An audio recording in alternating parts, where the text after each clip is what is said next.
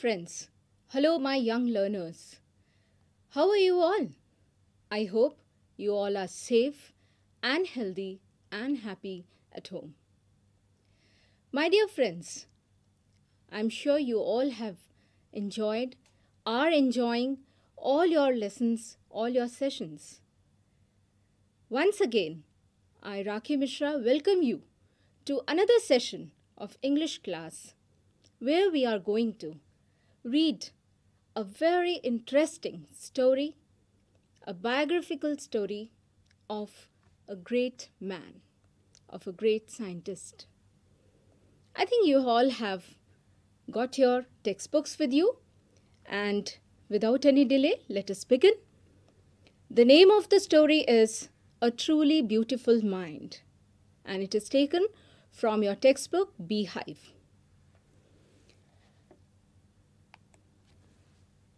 My dear students, whenever we utter the word genius, which name comes to your mind?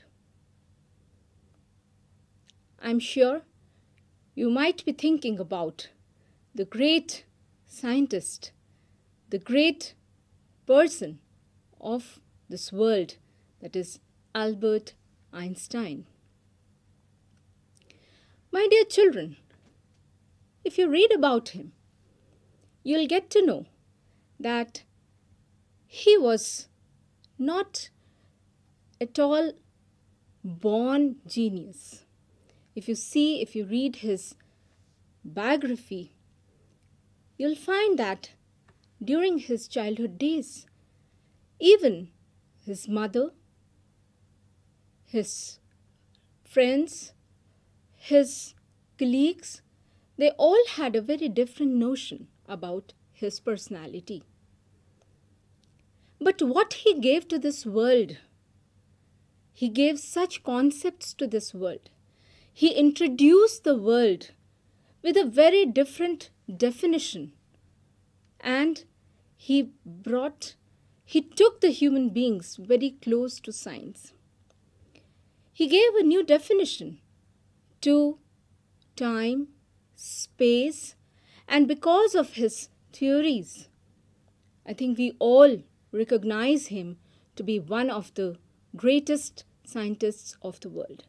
And the moment we use the word genius, his name is synonymous to genius. Now, to tell you more about, to bring you close to the life of this genius, this biographical sketch has been introduced in your textbook. So let us read about him.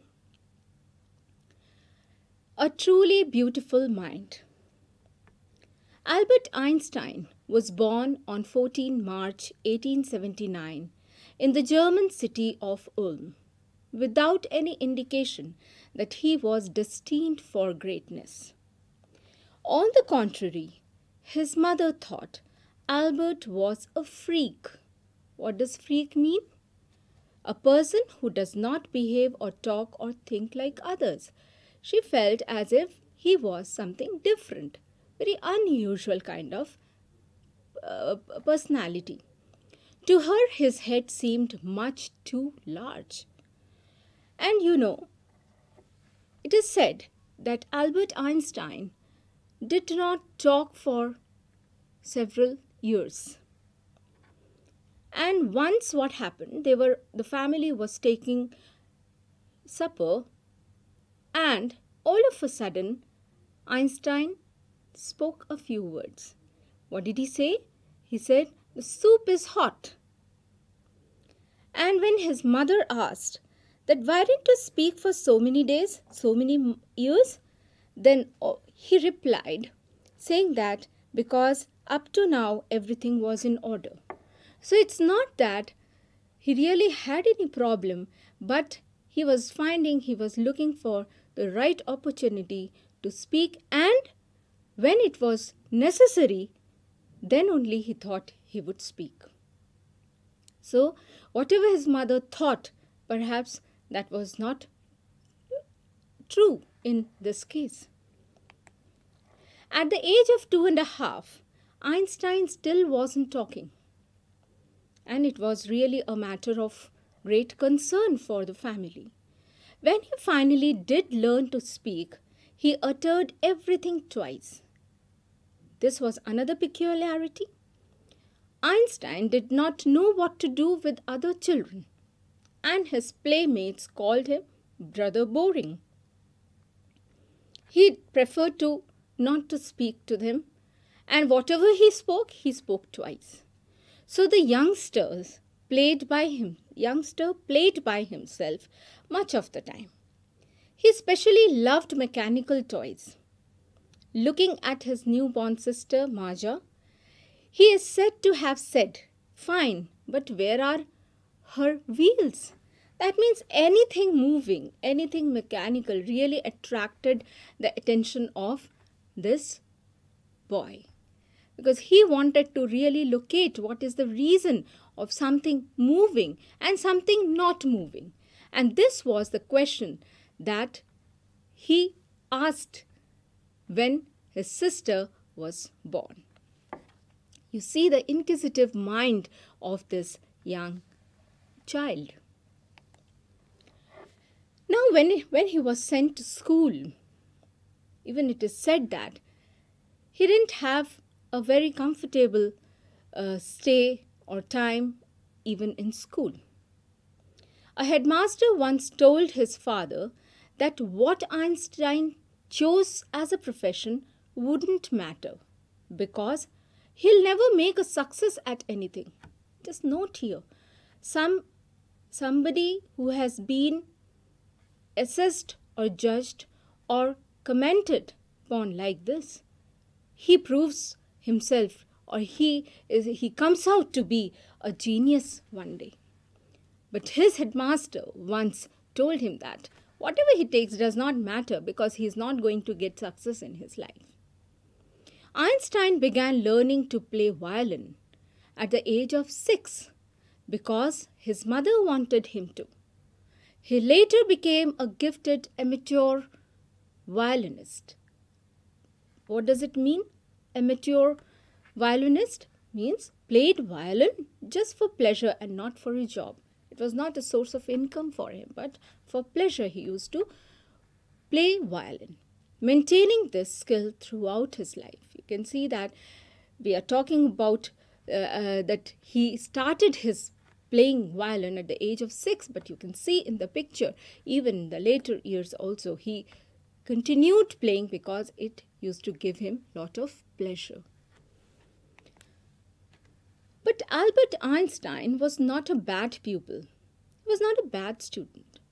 He went to high school in Munich, where Einstein's family had moved when he was 15 months old, and scored good marks in almost every subject. Here it's shown in the picture, his graduation mark sheet, and it's not very clearly visible, but from here you can see that he scored good marks in almost every subject. Einstein hated the school's regimentation. It is there's some very interesting thing mentioned about him is that once he was in his history class and he had a kind of argument with his history teacher. History teacher insisted him to learn the dates and the events, but he opposed. He disliked. He said, "What is the fun of learning the dates and the events? Rather, we should know more about the cause of that event, cause of those wars, rather than knowing when was it." So the reason, justification, always was something that he wanted. He never just accepted the things because they were told. He wanted a logical reason for that. And that is the reason he loved mathematics, he loved physics, because he always wanted to, or he could get the reason of finding out some solution of a problem, and even he gave the solutions very quickly, and he was in a very good terms with his mathematics teacher and physics teacher. He was in a very he was appreciated a lot by his by his mathematics teacher, and often clashed with his other teachers who did not teach him mathematics and science. They were not very happy with him because he always asked for the logic. Why is it so? At the age of 15, Einstein felt so stifled. Stifled means he felt so suffocated that he left the school for good. The previous year, Albert's parents had moved to Milan and left their son with relatives. After prolonged discussion, Einstein got his wish to continue his education in German-speaking Switzerland, in a city which was more liberal, that means it was not that restrictive, than Munich, the capital and the largest city of German state in Bavaria. Einstein was highly gifted in mathematics and interested in physics, and after finishing school, he decided to study at the University of Zurich. But science wasn't the only thing that appealed to the dashing young man with a walrus moustache. You can see that in the picture also. You can see that he was busy. He's busy reading. He's enjoying his reading time. He was fond of reading. But it is not only mathematics and physics that had attracted or that had interested him. Rather, he was very much interested in other types of reading. He also felt a special interest in a fellow student, Mileva Merrick, whom he found to be a clever creature. This young Serb had come to Switzerland because the University of Zurich was one of the few in Europe where women could get degrees. Einstein saw in her an ally, that means a friend, against the Philistines, those people who in his family and at the university with whom he was constantly at odds. So he found that this Mileva, she could prove herself to be a good friend and an associate of Einstein, and they became very good friends. The couple fell in love. Letters survive in which they put their affection into words, mixing science with tenderness. Wrote Einstein, "How happy and proud I shall be when we both have brought our work on relativity to a victorious conclusion." You see, this is the book which is Mileva Merrick Einstein. So about both of them, and these letters, they prove that how they wanted to really work together and bring certain new concepts or new findings, and he wanted that they should give something new to this world. In 1900, at the age of 21, Albert Einstein was a university graduate and unemployed.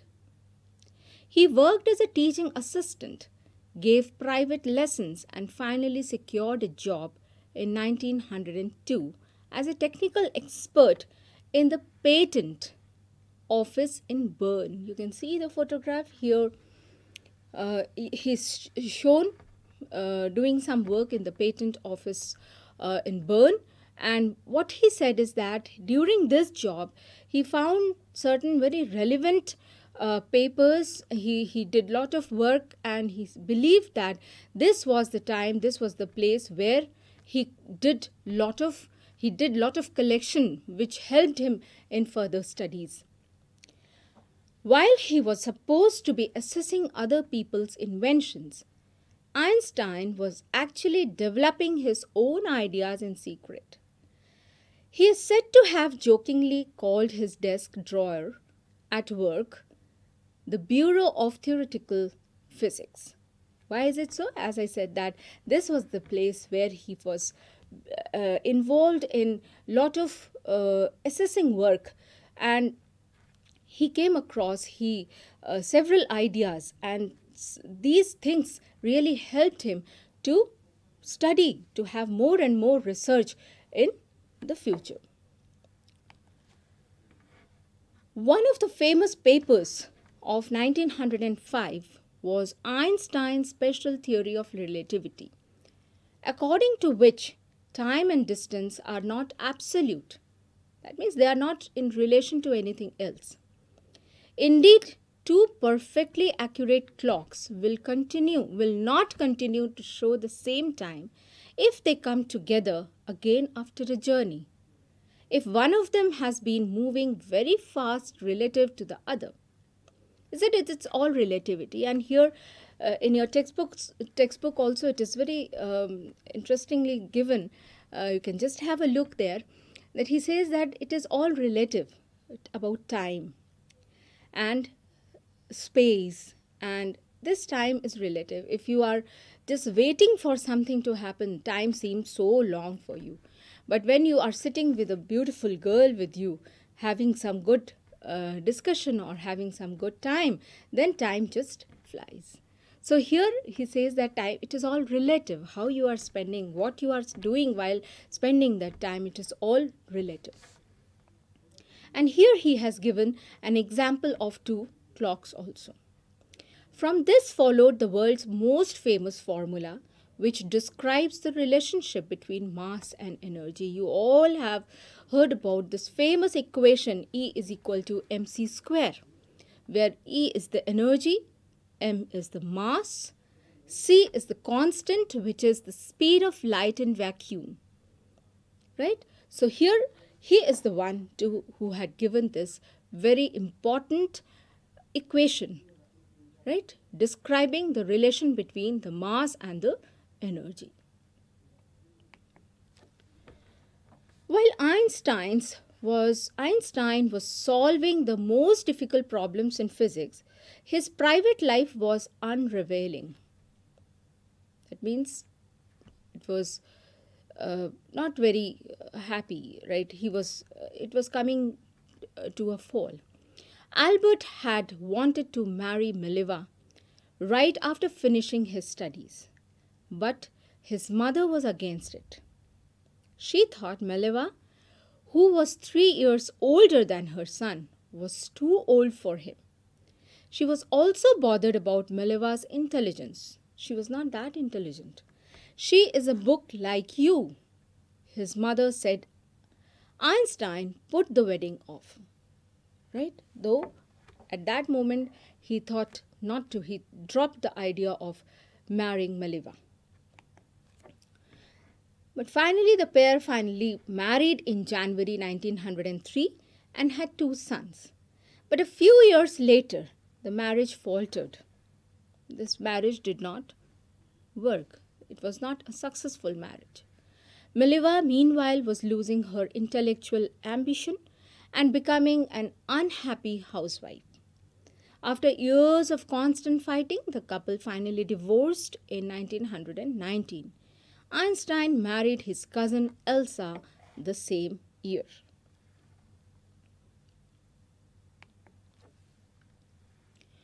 Now, Einstein's new personal chapter coincided with his rise to world fame. Now, gradually, with the passage of time, he became very famous. In 1915, he had published his general theory of relativity, which provided a new interpretation of gravity. An eclipse of the sun in 1919 brought proof that it was accurate. Whatever Einstein was studying on, whatever theory he had talked about, theory of relativity, everything was proved accurate in 1919.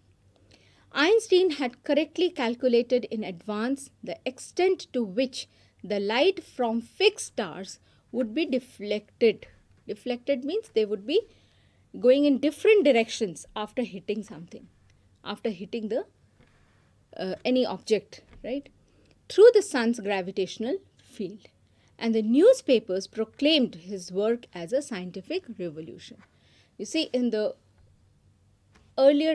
beginning of this session also, I said that he introduced world with different concept related to time, different concept. He gave a new dimension. He gave a new definition to time and space. And this particular research was also a scientific revolution. That is what several newspapers had declared. Einstein received Nobel Prize for Physics in 1921. He was showered with honors and invitations from all over the world and lauded by the press. He was appreciated all over the world. And here you can see that the other Nobel laureates are also standing there with Einstein for a photography session. Right? It is Einstein near the observatory of Mount Wilson, which operated the largest telescope at that time. Right? So they all are standing there with Einstein, and in 1921 he was awarded with the Nobel Prize for Physics. Now another thing, the other aspect here, that when the Nazis came to power in Germany in 1933, Einstein emigrated to the United States. He left the country. 5 years later, the discovery of nuclear fission in Berlin had American physicists in an uproar. Many of them had fled from fascism, just as Einstein had, and now they were afraid the Nazis could build and use an atomic bomb. You see, he was a scientist, no doubt about it. But he never wanted his science to be used for destructive purpose. He never thought and he never advocated the inventions, the new studies, the new research in the field of science for any destructive purpose. He was dead against that. And it was during this time when a lot of disturbance was there, he felt as if it was time for him to not to support the inventions or the new discoveries or the inventions for any of the destructions, mainly for destructing the human lives. At the urging of a colleague, Einstein wrote a letter to the American president, Franklin D. Roosevelt, on 2nd August 1939, in which he warned. It's very important here because he being a scientist, he always wanted that his scientific research, his scientific findings, his new inventions should help the mankind, not that it should be used for some destruction. And he had some kind of belief that whatever was being done by the Americans, perhaps it is going to destroy, or it is going to destroy and destruct the human lives. And so he wrote a letter to American president. A single bomb of this type, he's talking about the nuclear bombs. A single bomb of this type exploded in a port might very well destroy the whole port together with some of the surrounding territory. You see what is his tone. He's warning him. So in a way he wanted to tell that such things should be discouraged. He warned them, and he never was advocating any kind of scientific development for these reasons. His words did not fail to have an effect. The Americans developed the atomic bomb in a secret project of their own and dropped it on the Japanese cities of Hiroshima and Nagasaki in August 1945. I think, my dear children, this is the right moment that we are reading this, because it was during 6th to 9th of August 1945 when Americans had dropped atomic bombs in these two cities of Japan. And you see how the destruction took place.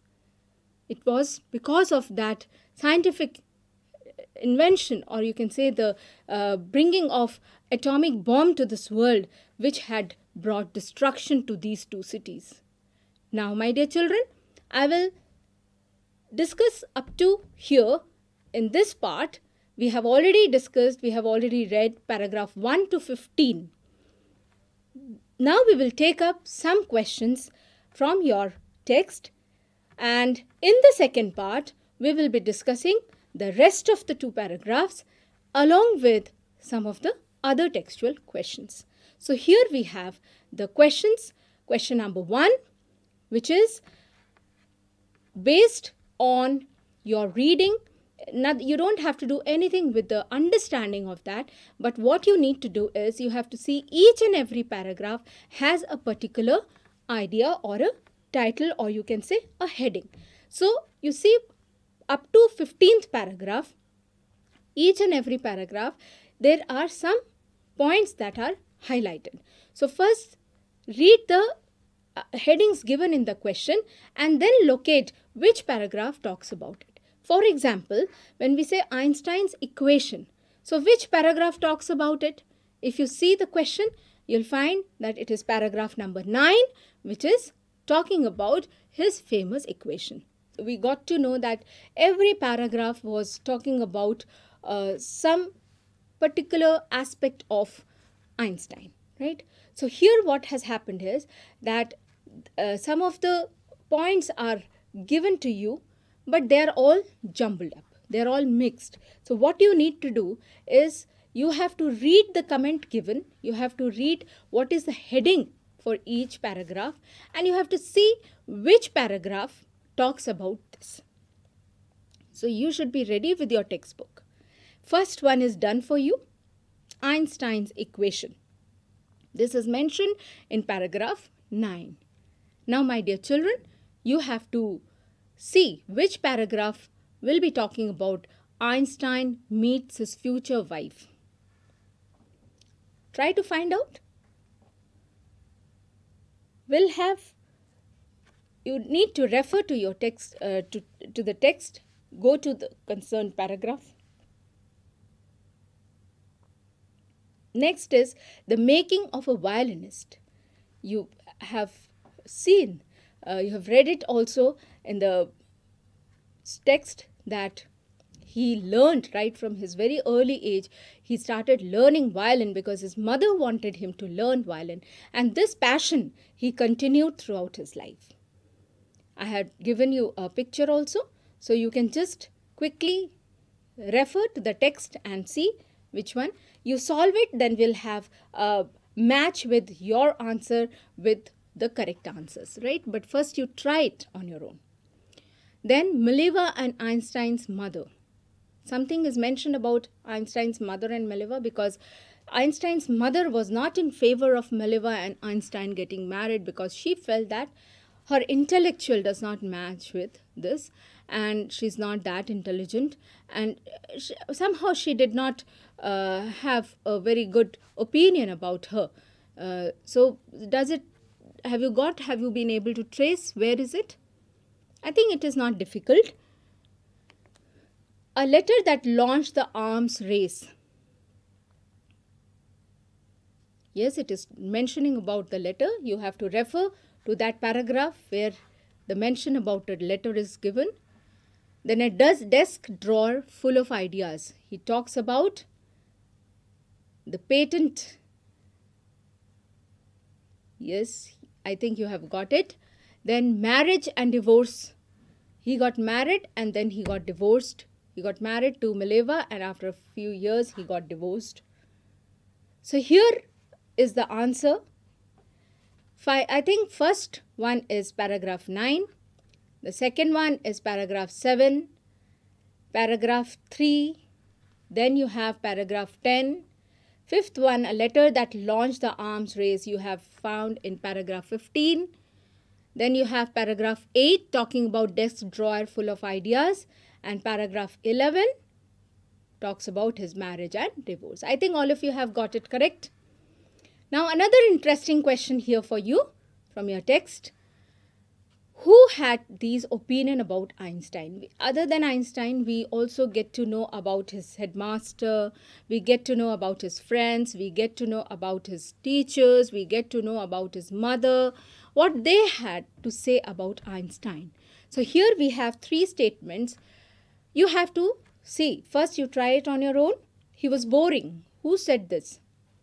Who believed that he was boring? I think his friends. Yes. So his playmates, they thought that he's boring, and they never were very happy with him, and they used to call him Brother Boring, right? He was stupid and would never succeed in life. Somebody had given this statement about this child when he was a child, when he was into his school. Somebody had said this to his father. Yes, it was headmaster who said this. He was a freak.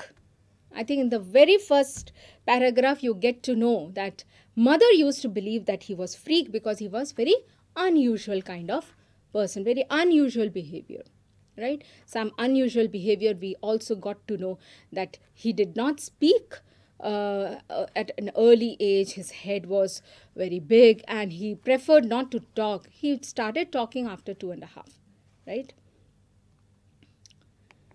Now, question number 3. Explain what the reason for the following are. First one, Einstein leaving the school at Munich for good. What do you think? What was the reason? Why did he want to leave? Was he very comfortable there? I think no. He hated regimentation. I have given you some hints. You note down the hints and you frame sentence and write it, right? He hated regimentation, and he had often clashes with the teachers because teachers had a different concept, different belief, and he had just contradictory belief of his studies, right? If you remember, I had mentioned that he was very happy with his science and mathematics teacher. Next is Einstein wanting to study in Switzerland rather than in Munich. Why is it so? Again, you have a hint here. It was more liberal than Munich. Yes, it was less strict. Then third one, Einstein seeing in Mileva an ally. Why do you think he felt that, yes, she could be a good companion, a good partner, a good friend? Why is it so? Because she was against those whom he did not like. What do these tell you about Einstein? Now, whatever we said, here you have to write. Whatever we have discussed so far about Einstein, you have to write about him, right? That what kind of things he liked, what kind of people he liked, and what was his belief regarding studies, and why he thought Mileva was a good friend of. All these things you have to just club and write about him. Now we have completed question number 1, 2 and 3, which covers all the points which are mentioned from paragraph 1 to 15. Now, my dear children, in the next part, we will be discussing the rest 2 paragraphs, paragraph 16 and 17, and we will be discussing some more textual questions, and we'll be taking up some language questions also, right? So, with this, we come to the end of part 1 of this story, A Truly Beautiful Mind. Thank you.